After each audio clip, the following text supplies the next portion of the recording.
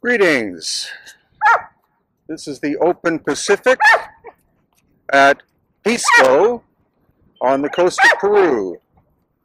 The nearest landmass is Easter Island, which is more than 2,000 miles off in that direction.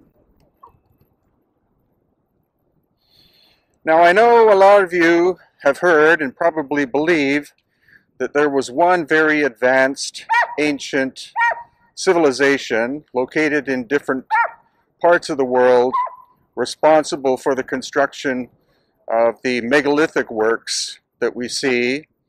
But honestly, I believe that there were at least 4 or 5 because the approach and construction techniques are not the same.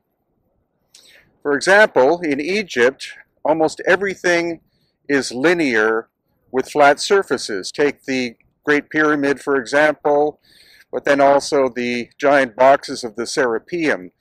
I'm talking, of course, about the pre-dynastic works. But then when we get to Peru, almost everything is polygonal, as in each stone is a different shape and size and multifaceted and much more organic looking. So with the Egyptian stuff, it's very logical and left-brained, whereas in Peru, it's much more right-brained and almost playful.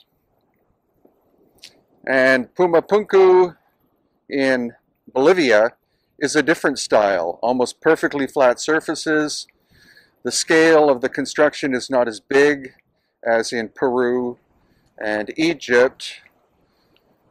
And it seems to have been done by a very distinct culture that only created Pumapunku and Tiwanaku.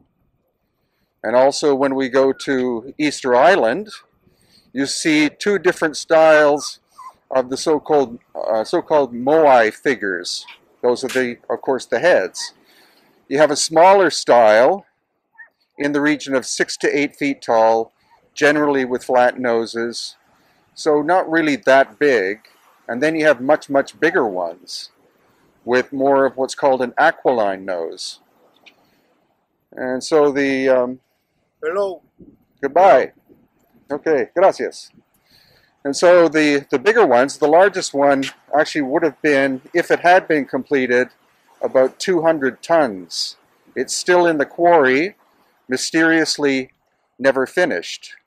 And again, the sense of scale, it's quite clear that when the Polynesians arrived on Easter Island, they found the giant figures there, made by a mysterious culture. Now, in that case, we see artistic depictions, as in human facial features, whereas in pre-dynastic Egypt and also in the highlands of Peru, it's more simply functional. You have walls and things like that.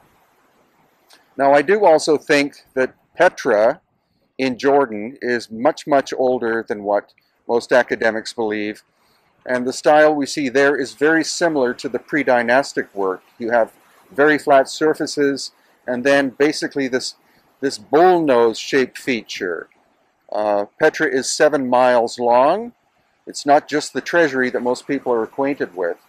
And so I think there's quite a strong possibility that the pre-dynastic works of Egypt and also some of the work at Petra and maybe Baalbek in Jordan and sites in Saudi Arabia were done by the same culture. As far as Southeast Asia, I've heard that places like Angkor Wat have megalithic features that predate the work that we commonly think about. So rather than there being one ancient civilization, 12,000 plus years old, that was located all around the globe and were in communication with one another, I think we're looking at different civilizations at different periods of time. How old? Some people speculate 50,000 years, 100,000 years.